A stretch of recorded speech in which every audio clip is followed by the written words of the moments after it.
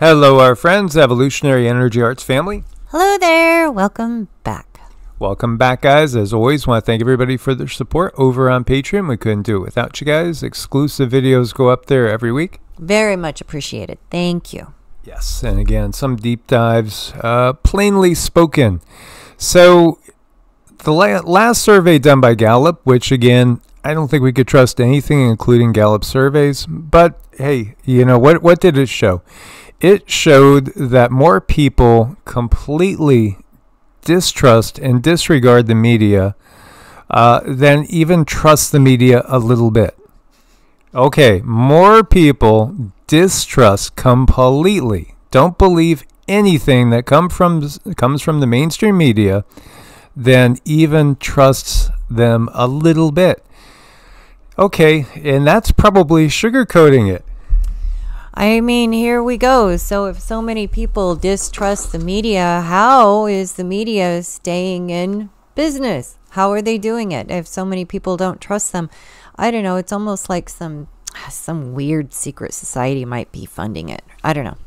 Well, the reality is, again, it's the money of the control system, which again is truly not monitored by anybody but the control system. So, you know, they can always fund whatever it is they want to fund.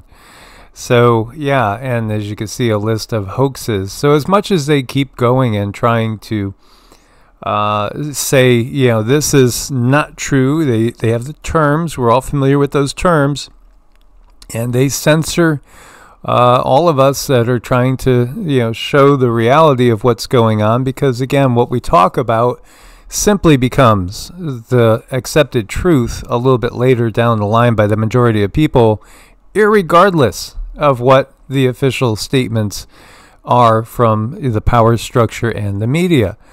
When you see what's happened in North Carolina, as you know, things there are actually in so many ways getting more dire, and as there are so many people that are dependent right now on open doors and shelters, and you know, they've lost their homes, they've lost everything, and it's really cold. You know, here we are, and we're in the deep south, and you know, it was down into the low 40s, and here it's way colder in those mountains. I did spend a winter up there, and in these areas exactly where they were the hardest hit.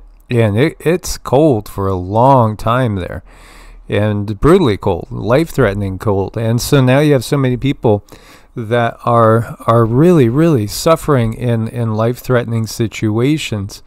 And, you know, the stories, again, just like in Maui, just like, you know, there's so many events. This is the problem.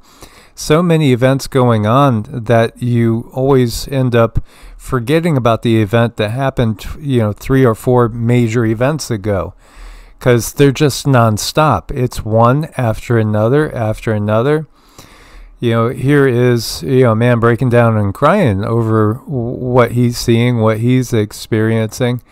You know, again, what we're getting is the official narrative, which is not matching the narrative that's coming out from people that are actually there and seeing it firsthand. And so, you know, this is the way this world system runs. It's like I could talk to a friend that's there and get their story from it, and then I'm going to go turn on the news, and whether it's MSNBC or CNN or Fox or some of these other ones, you're going to see them saying something that's in opposition. You know, obviously certain leaning a certain direction are going to be more untruthful than going the other direction.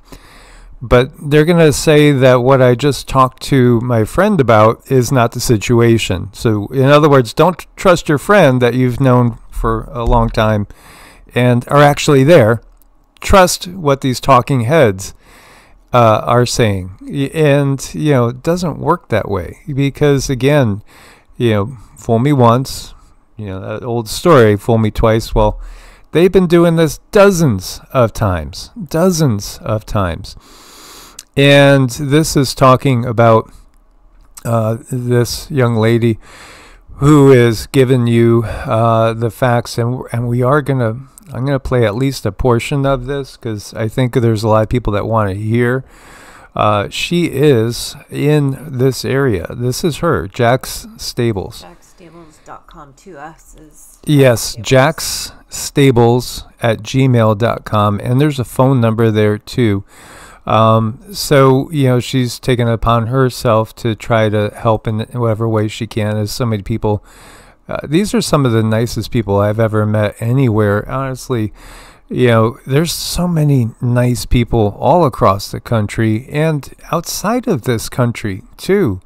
I again believe that it's just insanity to look at any average sampling of people in any country and think that because of what we've been told by the political leadership that it's actually true.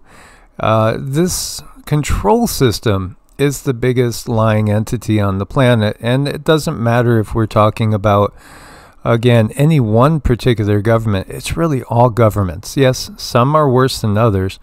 And, you know, growing up in the U.S. here, we thought back in the 70s and 80s, and maybe those that are still around from the 60s, you know, as a childhood, you know, you grow up thinking that you're in the best country, but best at what, really? You know, the most wars, dominating other countries militarily and economically, really just carrying out the will of the banking cabal is really what we've been doing, and we didn't realize. Many people didn't realize what we were really doing all around the world, making enemies with all these nonstop wars.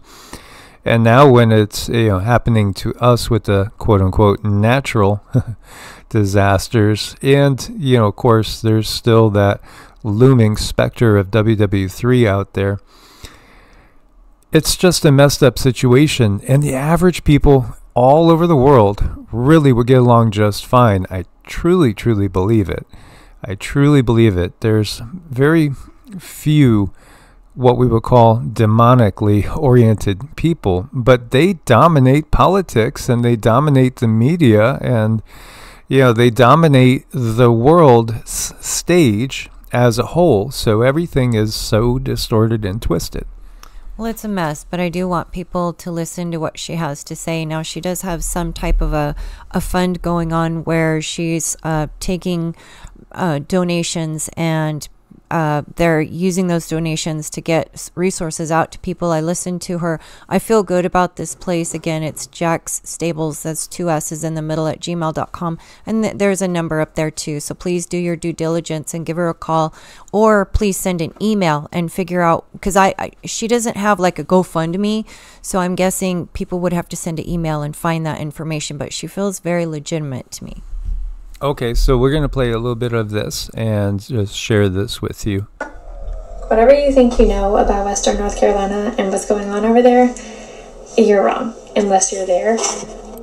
I've debated on if I even wanted to make this video because I don't really want to start a bunch of conspiracy theories or anything like that, but I do feel like word needs to get out about what is actually happening that news is not covering. So here's the facts. I have been assisting with running missions and dispatch for an operations team there for the last week.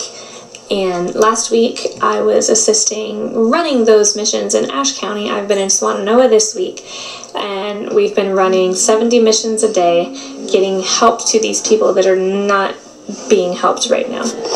So when I tell you this is firsthand knowledge, this is firsthand knowledge.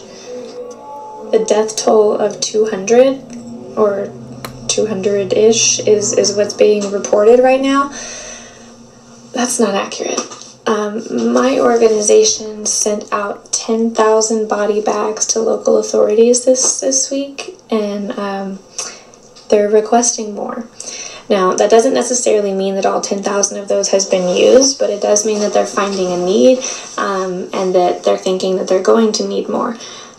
I will tell you, you know, we've spoken to some of the funeral homes and refrigeration truck companies that have been brought in, and there's, you know, 1,000 in this town, 800 in this town, 500 in this town, and we're finding more bodies every day. This is an ongoing process. My team has cadaver dogs that have been going out. We have med teams that are going out.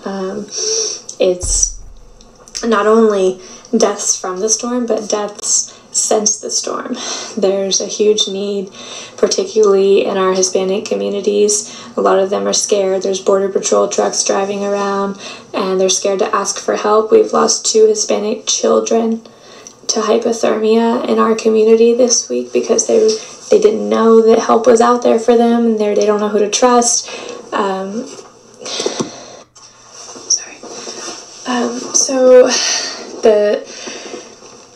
the devastation in this area is beyond what anything that I've ever seen before.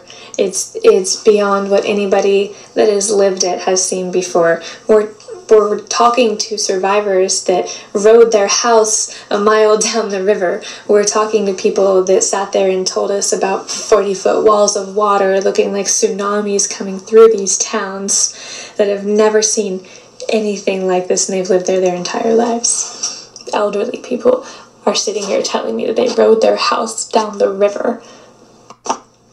Again, I don't want to get into conspiracy theories or anything crazy, but as someone who has been there and been out there since basically the beginning, when this first started, I've spent 2 weeks in various locations, and it's bad. The infrastructure is gone. They're talking about months before power is restored. We're going into winter. These people have no power. Their houses are unlivable. They're covered in mold, mildew. Everything's falling apart. They're sleeping in tents. They're sleeping on their porches. I mean, help is coming, but it's hard when there's tens of thousands of people in these small towns that are being forgotten about. And we're doing our best to help them. We have spent all week delivering heaters and propane and cook stoves and blankets and sleeping bags and hot meals, and taking these people. We have shower trucks that we're taking them to, shuttling them back and forth. We've been fixing people's driveways. We have large equipment crews out. We have chainsaw crews out, cutting trees off of people's houses, getting their roofs tarped up for them. The community is out here, and we are doing good things, and we are helping them, but the need is so high, and it will be for months, and I'm worried that people are going to forget about North Carolina, especially with everything that just happened in Florida. But this is not something that's going to stop next week. And you're hearing about supply warehouses that are full. That's a good thing, because these supplies are going to be needed for months and months and months, and donations are going to stop coming in. So yes, we're stockpiling a little bit, but we're also running out of things. I mean, we have a ton of food and water. That's great, and people need that, and we're passing it out, and it's going to use. But we need generators, we need diesel, we need off-road diesel, we need fuel, we need propane, we need kerosene, we need propane heaters, kerosene heaters, we need socks, we need sleeping bags, we need medications. There's a huge list of things that these people still need, and they're not being donated. So if you're looking for a way to help out, and I can get you in touch with that, you can send it directly to us, Jack Stables. We have a fund that is going directly toward the relief out here. But mainly, I want to get information out to the public about what's going on out here from someone who has been there firsthand, on the ground, boots on the ground, and has seen it. And you're probably not going to watch this far into the video anyway, but they need help. They need our help. And I don't know why the news is not covering this in an accurate way, but I don't, like I said, I don't want to get into any crazy theories or anything, but these are just the facts. You can draw your own conclusions. So yeah, again, these are the facts, and she's trustworthy. She feels trustworthy to me. She feels like a really nice kid and genuine. And again, there's so many people that we know from this area And, we still haven't gotten a message back from very close friends that did make it through the initial part, but they are in tenuous health and now haven't been responding. So, that's very, very disconcerting. Again, I'll put this link up at the top, Jack's Stables. So, what we see going on, and winter coming, I mean, it's a cold area. You might not think Appalachians, it's not like some areas of the Rockies are going up to Canada where you're talking 20 below or anything like that at this time of year. But it does stay very cold there. In fact, the summer I spent there, I don't think we saw more than like a few days in the mid 80s. And the reality was, it was down around freezing a lot, a long period of time. Elevation, this is not the easiest place to survive if you don't have a home or a shelter. As this person is saying, 2 inches of snow in Banner Elk, North Carolina. It's such a gorgeous area.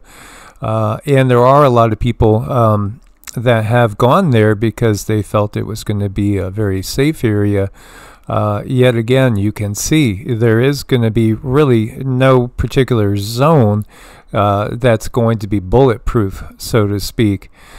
And meanwhile, over here, we see Elon Musk, and, it's interesting that, again, everything that he makes seems to be shaped like those draconian reptilian ships, the cigar-shaped ships. Yeah, absolutely.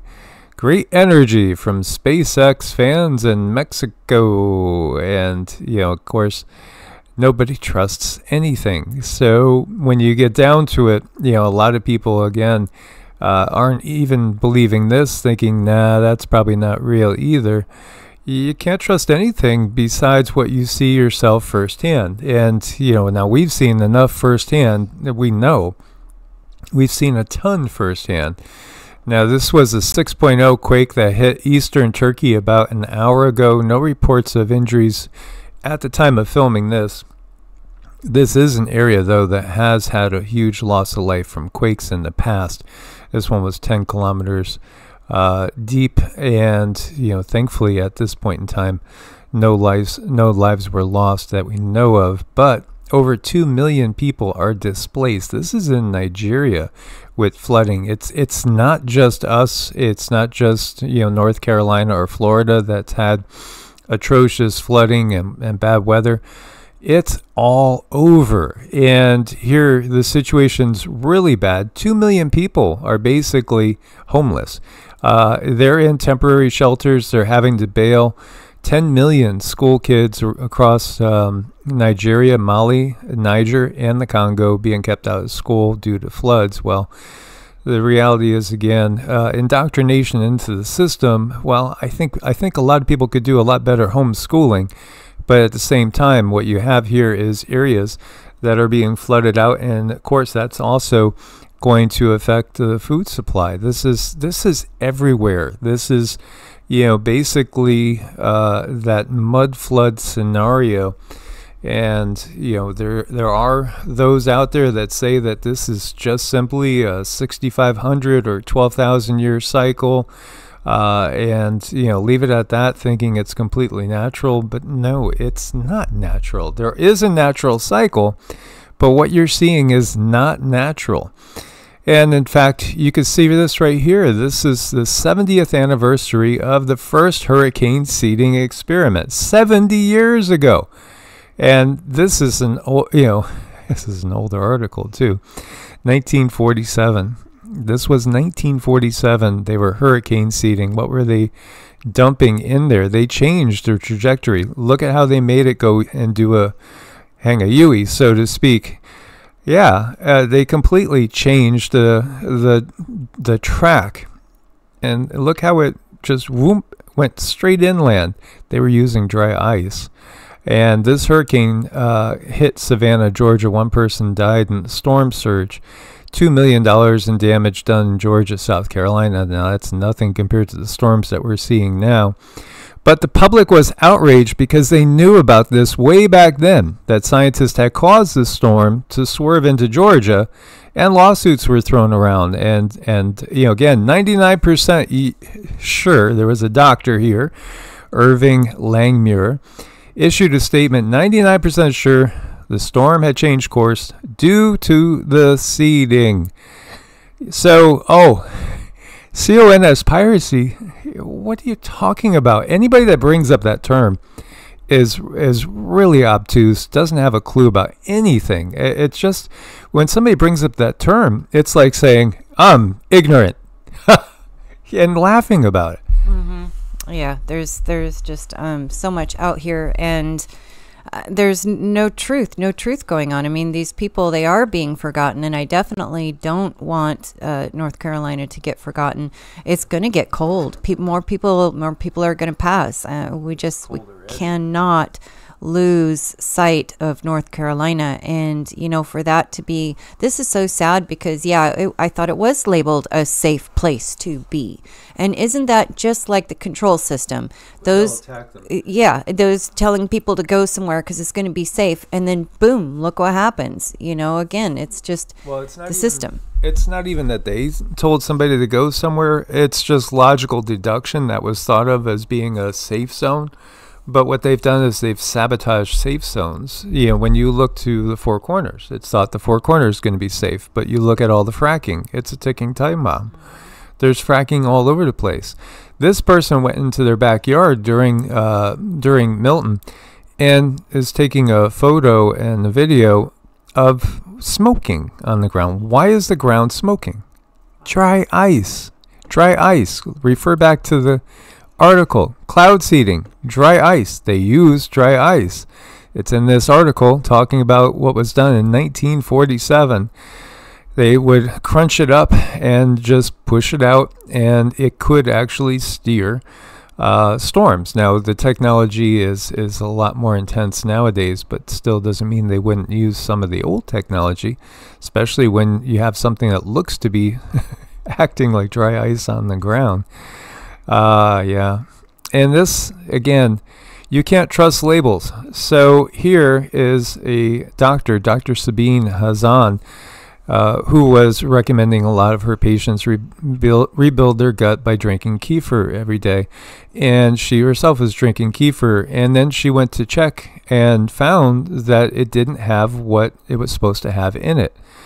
And in fact, she went back to the health store, got 26 of them, only three had actual bifidobacteria in it. And that's mislabeling. That is, very much, it's lying straight out. But again, what's the FDA good for? Absolutely nothing positive. That's the reality of it. Same thing with the CDC, the WHO, the whole system. So, again, this is why they don't want people drinking raw milk, but there is a push, and more states now are allowing the sale of raw milk. Nature, simply nature has the answer for everything, and most things are imbalances, so it's all about kind of bringing balance back to the body. And here you go, a simple clove tea kills the nasty bacteria in the mouth, expels mucus from the lungs, supports the immune system, and it's just ginger, cinnamon, cloves, and of course, filtered water, because again, they've done studies showing how most cadavers in the United States have completely calcified pineal glands. So when you have people that are sleep deprived, because again, you need your pineal gland functioning properly. You need the melatonin and you need the serotonin. The melatonin is a feel-good thing. It's going to elevate your spirits. When you decalcify your pineal gland, besides picking up like intuition and the ability to perhaps start to use your literal third eye, you also are helping yourself sleep and also boosting your mood. They don't want this for many reasons. Again, they want us dependent on FARMA to get us up when we need to be up, get us down when we need to be down. They want you completely dependent on the system. And everything that they give has side effects, which most of the time is far worse than whatever they're trying to help you with. Look to nature. This is the original plan. This is the plan from the real creator, not the system. I know. Definitely want to get some of these things in your house just to have them through cold and flu season. And we are all about trusting the immune system to do its job. It can, as long as it's not being severely sabotaged. So what are we looking at? We're looking at straight lines. We're looking at some, definite 90-degree angles, which these don't look like they would be natural structures. This looks like this is planned. This is deep in the Amazon, and it's been grown over. The reality is we've had so many different civilizations that aren't even mentioned in our history books that have been completely wiped out and way more advanced in their understanding than what we are at this point in time. In fact, we've had extraterrestrials living amongst us most of the time, coming and going, even in ships. People saw this, and there are some remembrances of this in certain indigenous peoples' quote-unquote myths and legends, which, again, a lot more accurate than anything you're going to get from the media. And, we've had a lot of people on this planet at different times, and then there's all of a sudden not that many. Yeah, when you look at this, you might say, oh, gosh, what is this? Is this a scary alien movie? No, that's just what an ant looks like. Can you imagine a 6 to 8 foot tall ant? I mean, the strength. I know. I mean, this is where the scary movies get their information, directly from Mother Nature. This is really horrifying. And could you imagine they could just pick up your house and toss it around? And then the technology that's going to ooh and ah us for the next phase. Again, once things settle down in this time period, they're going to try to bait you into the cities and giving away any sort of authority to self-determine, with the technology and the promise of abundant breakthroughs in science. Again, it's such a old misunderstood thing that by most people, I should say. Again, you guys totally get it. Problems often can be fomented just so you could finally get that answer to the problem out there. But as we know, their answers create more problems, and it's really all about just profits and control the entire time. So, again, they will appear to be giving us miracles, but the reality is, Mother Nature has had those miracles there all along, and we don't have to accept, even in many cases, what's called terminal illness. We know firsthand so many people that have overcome, and we've shared their stories. We've done videos on this, and we're just, two people out of so many that know people that are consistently overcoming diagnoses given to them by the professionals. Well, if you go along with the script that's being laid out for you, it's not going to look good. But if you say no and you try to embrace the natural side of things, I really think more often than not, you can restore balance and harmony to the body. Absolutely. Because again, the body doesn't bring about consciousness. The consciousness created the body. This is really, really cool. I didn't see this while Mike was putting this together. Unconditional love is not an emotion. Unconditional love is a multi-dimensional energy field. And that is so true.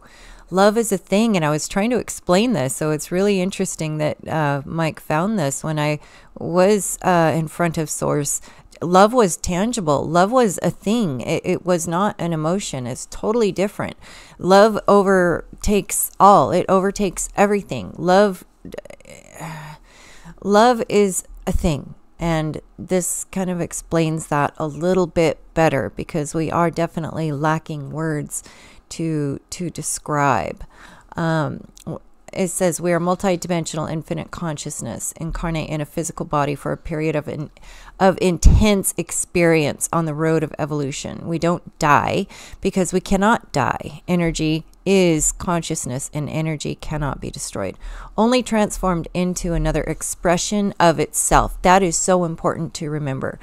When you realize that you are not your physical body, but the infinite eternal consciousness giving life to that body, your vision of yourself and your potential is expanded beyond measure. And that is a really cool thing when you are able to get outside of this body and see the truth of it all and understand that this down here, it is the matrix, and we are only able to escape to a certain degree, but we are still in the matrix. And there's a natural and an unnatural matrix. And, you know, that's the other side of the story. As you see these farm animals living the good life, it's great when somebody is willingly giving you a back rub. You know, I don't think there's many people that would turn that down. Oh, that's the cutest thing. And you see, they're all getting along just fine. We can all get along just fine. Oh, by the way, have you ever heard the alarm of a llama?